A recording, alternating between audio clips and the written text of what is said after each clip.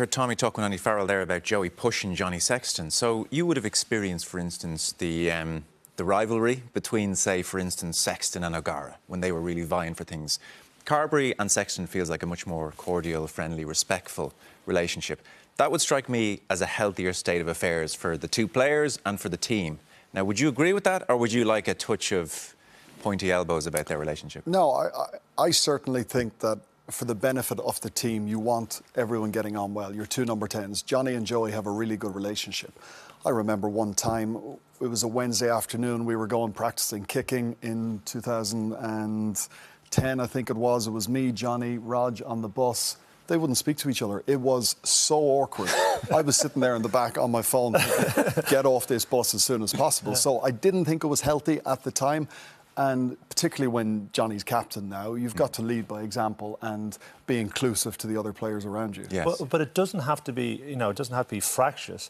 But I do think, too friendly a relationship isn't beneficial to Joey, actually. I think Joey has to... If you look at when Rog and Sexto were there, Sexto came in, he said, Rog, you're gone, you're useless. He didn't rate him, and it was the same with Ronan, with Humps before that. And maybe it's a 10 thing, maybe that's what you have to... But I think we've all been subjected to it. Tommy Bowe, when, took my place, and I'm sure he was there, that Horgan guy's past it, he's useless, let me in. It's almost that youth has to come in and take over and say, this is mine now, my time is here, it's over. And Joey isn't quite there. It doesn't feel like he's quite there at the point where he says, Sexto, get out of here, I'm taking over. That could be his personality, though. It mightn't suit him to be caught up in the inevitable tension that might break out, though. It doesn't make any difference, Joe. You've got to find a way to be a warrior.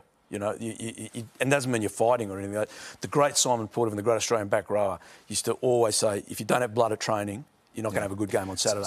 So what are we talking about? I don't mean physical fighting. Yeah. But that's the sort of attitude you've got to have.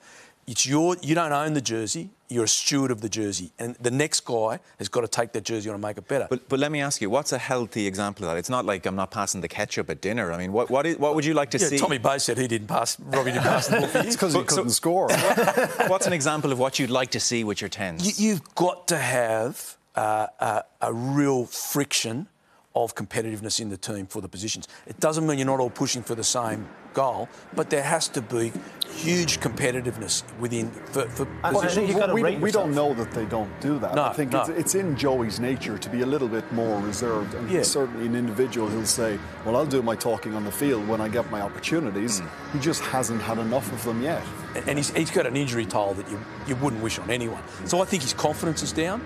And that point of that is, I think it's his footwork. I was talking to Shane, like your footwork is everything. When you want to go forward as a 10, you've got to get your outside shoulder, face the ball, outside foot up, and that takes you straight. And sometimes Joey's feet are pointing towards the wing because he's trying to buy time, because he hasn't got confidence. So that might become as he improves. And this game is really beneficial to him. It's a great opportunity. Matt was right. It was very difficult to do the type of performance that we saw Sexton deliver against Wales for Joey to emulate it against France. It was a completely different setup, much more difficult. But he does or should have the opportunity and the platform to demonstrate his skills this time out against Italy. And so maybe he rates himself much higher than Sexton. We don't know, but I think the more opportunity he gets to demonstrate his skills, the more he'll believe himself. And 100%. If you look at Marcus Smith, who's everybody's talking at the moment, Jerry Flannery, who's a coach of his in Harlequins, mentioned that he was.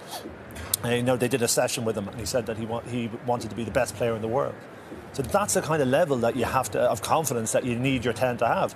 I'm sure Sexton thought he was the best in the world, but he's taken over from O'Gara. I know O'Gara thought he was the best, certainly. And there was probably another mitigating circumstance for Joey last week. It's the first time since Paul O'Connell's taken over that the Irish line-out didn't function on all cylinders. Their line-out was actually... They didn't lose a lot of ball, but the French made it messy. So Joey just didn't get the same ball on a platter that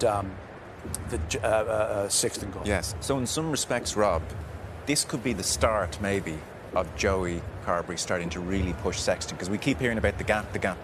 This might be the start of his real opportunity. Yeah, it's the perfect opportunity for him, but we are now at a level of expectancy of 40-point victory today. And if Joey doesn't give us that, where it's only a 15, 20-point victory, what are the conversations going to be like then? So it is a brilliant opportunity, but at the same time, Ireland needs to score a lot of tries, and he needs to be the key driver behind that.